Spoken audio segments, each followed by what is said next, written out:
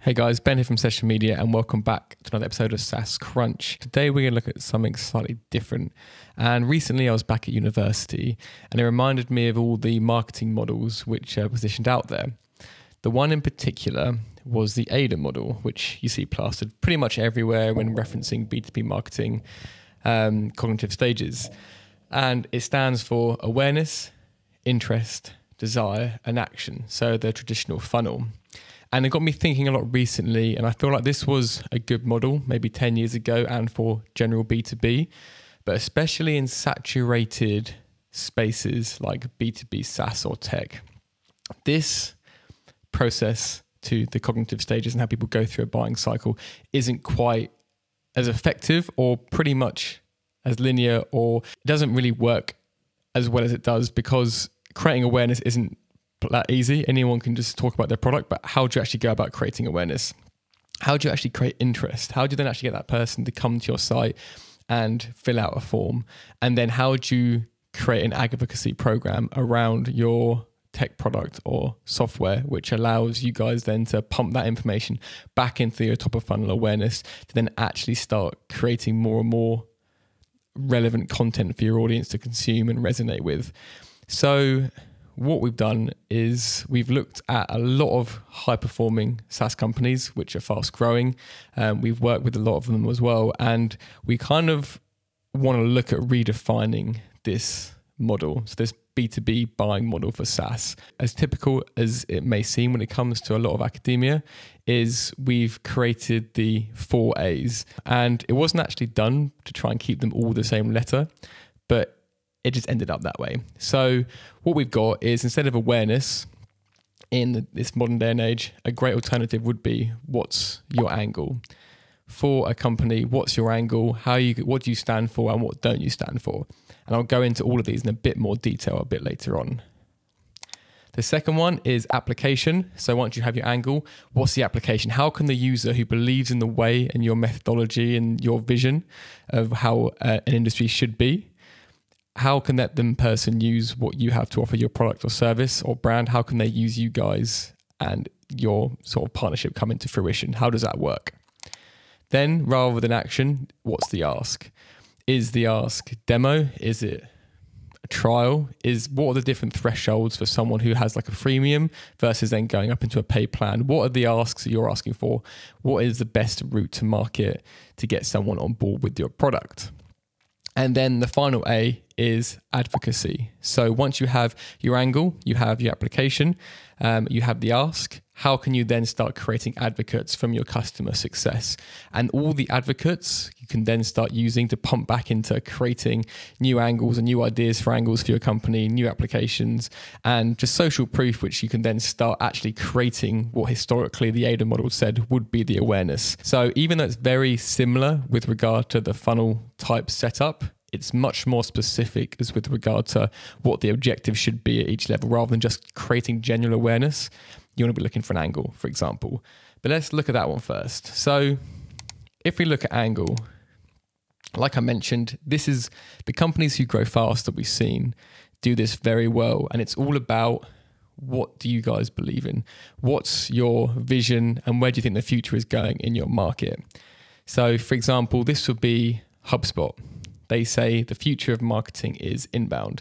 And that's where all of their blog content and all of their other content they've created is based around. They don't only just stand for inbound marketing, they also stand a lot against outbound marketing. So it's saying that way is no longer the way, inbound marketing is the way. So it's not only important to create awareness for what you do and what you do believe in, but create awareness of what you don't think is the right way of doing it anymore, and have facts, have stats, have empirical evidence to back that up, not just saying it for the sake of saying it.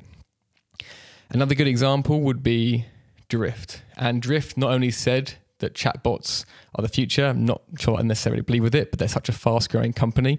And it's gone off the back of a lot of it, their angle, creating the awareness for them being that they don't believe forms are cutting it anymore and forms are dated, and all of that methodology behind, or messaging behind, what they don't believe in and where the marketing should be going in. The marketing space has eaten it up and they've grown very fast obviously along with a lot of other things, but at a very foundational level from their creating awareness of the traditional funnel, their angle has been very strong in that. And it hasn't even got to be on a large scale of companies. You can have much smaller software brands doing this, or you can have even tech companies or even service-based businesses like ours, for example. We're very clear on the fact that B2B attribution isn't how it should be set up from a last touch point, and instead there should be new ways that you should attribute and measure B2B marketing, and also trying to go against just sort of traditional marketing methods and trying to think of new ways to do things for buyers in the modern age. And what we do stand for is the way we attribute now, and what we don't stand for is traditional last point direct touch attribute, direct response attribution in all its forms, because it creates bad marketing. So just think about what you guys do stand for, and then ultimately what you guys don't stand for, and you can create a messaging plan around that. And I'll get on to a bit more around amplification soon and how you can go and push this messaging out and the best channels and everything else, but that's the foundation of angle. The next one we have is application. And I see this not much, but in some cases I've heard of companies. I know companies' opinions on things, and I actually am bought on to what they're saying a lot of the time. I know who the founders are. I listen to the podcasts, but where sometimes you're missing a trick is then the application. So I don't actually know what that company does down to a T. I don't know what their software provides, and I said, I don't know how it can help me. And they've spent so much money on creating the angle and the top line messaging strategy and what they believe in and the awareness part of it, that they don't focus then on, actually, let's make sure that we're hitting a whole entire target audience market with actual ways of how they can, come to our site, sign up or get a demo and use our product or service. Now, I say that it's in a very nice position to be if you have the angle sorted, people bought on, then don't have the application of your product, because that's a very easy fix, because you can create animated videos, video explainers, you can take feature ads, you can do whatever you need to do then to start getting in front of your customer audience. Now, that's probably 1% of companies. What I'd say is more typical is people completely miss the angle or the awareness, the legacy awareness stage, and they go straight for application, and they say, this is how you apply our product to your brand. You should buy it now. And they try and miss out the whole awareness sector. So they're only going to get a very few people that are actually saying, actually, I would find that interesting. Just happens that I'm interested in fixing that solution or problem right now. And we see a lot of demand generation strategies based just around the application of the product. And I guess in legacy, that would be the trying to force someone to be interested straight away before you've created that typical awareness.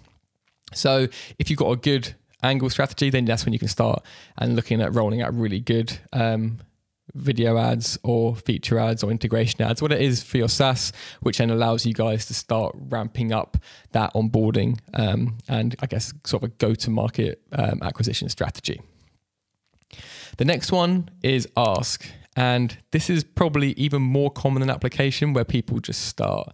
And this is the likes of just running Google ads for software related terms, for example. This is when you just go out there and you're like, will you buy this product? The information's on the landing page. You've got a get demo or a free trial, and you're just trying to push that towards people. And if you've got really good angle and really good application content, then if you ask a lot of people to come and buy it or offer them a free trial, they're much more likely to be like, okay, I know who you are. I know what you stand for. I know how you can work with our business. I'm going to sign up for that free trial, or I'm going to get that demo and listen to a bit more about what it is that you guys do. A lot of brands just go straight for miss the application even and just go straight for the ask. They run ads which are like get demo ads to a cold audience, and they're like, why is no one coming through? And then when people do come through, every now and then that person doesn't turn up for the call because they're not qualified. They have no idea of the actual application. It's been gated. And they have no idea of what your company stands for and stands against. So there's no awareness, there's no angle, there's no application, and you're going straight for the ask. So ask can be good when you go straight from search, but again, that's probably kind of where it dies, is going straight from the ask, is in search. If you go straight for the ask in social, ultimately you're probably not going to have that much luck. So if you're going to go for the good ask, yes, you probably will get people flowing through at the bottom of the funnel, but if you want to nurture them, application and angle are a must. And finally, we have advocacy. Now, advocacy is a must in scaling up messaging and allowing you guys to not only create new angles, but to create more social proof, which will then bake into your application strategy. So if you then have people that use your product and then they give you feedback, like I really like this or don't really like this, you can then go, actually, that's great feedback. We can use that in our angle messaging and say, we and our customers believe that X, Y, Z is true. Then people are going to be thinking, oh yeah, I actually believe that's true. Well, I've been doing it this way. Maybe I should change the way I think about it. And then can go onto the application and you can say, this customer used our software and achieved X, Y, Z because we provided X, Y, Z for them. They think, oh, I'm that type of customer. I could use this to achieve X, Y, Z too. So they already have the stuff they believe in. They have the application. So then when they go onto Google and type in XYZ software, or they see one of your ads, or they're just thinking about it and go straight to your website, they know the ask there to get the demo or the free trial is much more likely to happen than if they'd just gone cold. So get through that process of angle, application, and ask. And then when you start actually acquiring customers, you can start pivoting that messaging and actually using use cases, testimonials, and opinion of customers to be able to start refining your messages throughout. And it's an ever-going process. And I'd say the sort of fifth soft A is attribution, and you work out then what what angle is an application messaging is actually allowing you guys to scale up your inbound lead gen, or inbound demand gen, lead gen, hand raisers, whatever you want to call them. Which messaging is doing that most effectively? And that's when you start looking at attribution. And I'm not going to go too much in attribution today because that's a very broad topic about how you can actually start to quantify different messaging and audiences and channels and platforms. But again, it just allows you to see how the above are affecting your bottom line activity. So how do you work with internal teams or with agencies to achieve this? And what I'd say is, if you're working with an agency, for example, agencies typically are going to be very good at looking at application content, ask content, and creating advocacy content. And I'd say in best case scenario, they're very good at consulting on the types of angle or the angles that you should be putting out there. But if you're looking to outsource all the angles to likes of agencies or people that are sort of middle management, for example, in your organization, you're never going to get the exact messaging that you're looking for, because you have an idea of the direction of the company as sort of a C-suite. You have an idea of the emerging trends that you're going after and the purpose behind what it is that you're building, and all that indicative data from all these different touch points. There's no blind spots with the information that you can be receiving. So if you're quite senior in an organization, then the angle is going to come down to people that have a very deep technological or deep industry understanding, which can then push people forward. And if you try and outsource that to an agency, unless they're a specialist agency, even if they are, could be doing for lots of others, it's still going to be relatively generic. Try and find your standpoint and internally own the angle.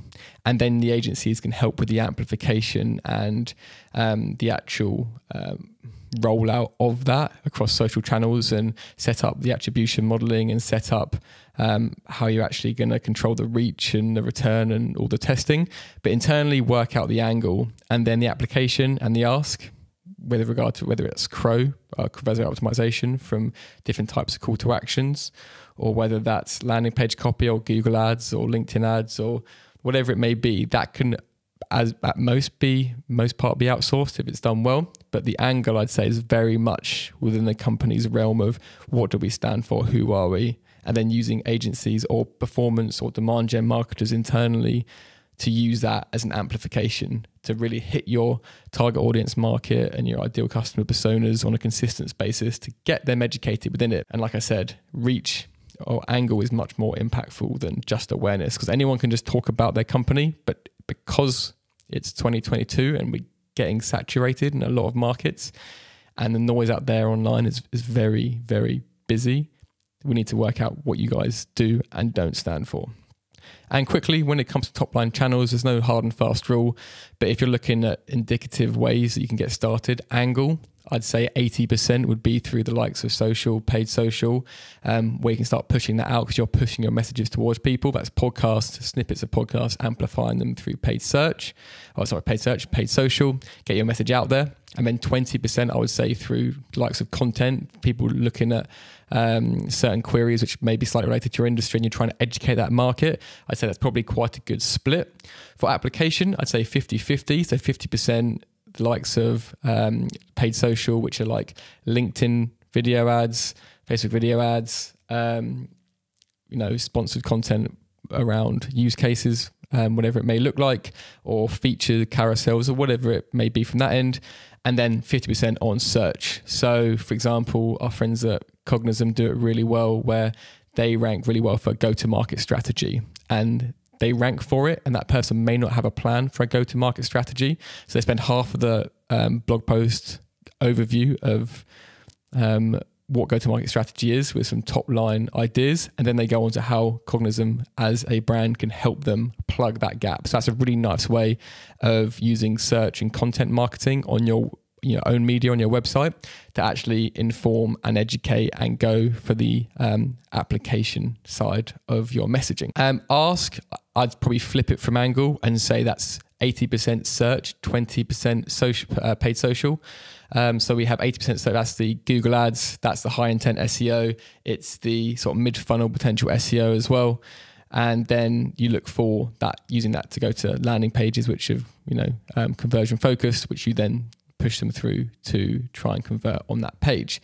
You can then have about 20%, I'd say, on paid social. You don't want to go too heavy on the buy now ads on paid social because it's not a direct response channel by nature. So be careful with it, but I still think sponsored email for a warm list or a warm list ad, potentially we could be looking at testing the water. We're trying to get some demos and free trials if someone you can tell has already bought into it, or they've been on your site before, or they're in your CRM list, or whatever it may look like. And then advocacy, you can use that across all channels, use it across your website, use it across your socials, whatever it may look like. Just looking to leverage it for use cases and case studies, and then just amplifying that, because the best way of creating content, I've always believed, is showing not only angle, you can show angle, advocacy and an ask all within good use cases and case studies, because it just takes you through a natural progression story, and you're telling your story and what your brand's about through the eyes of a customer, which is always the best way to tell a story around what it is you guys do and what you're looking to achieve as a brand. So that's everything I've got for you guys today.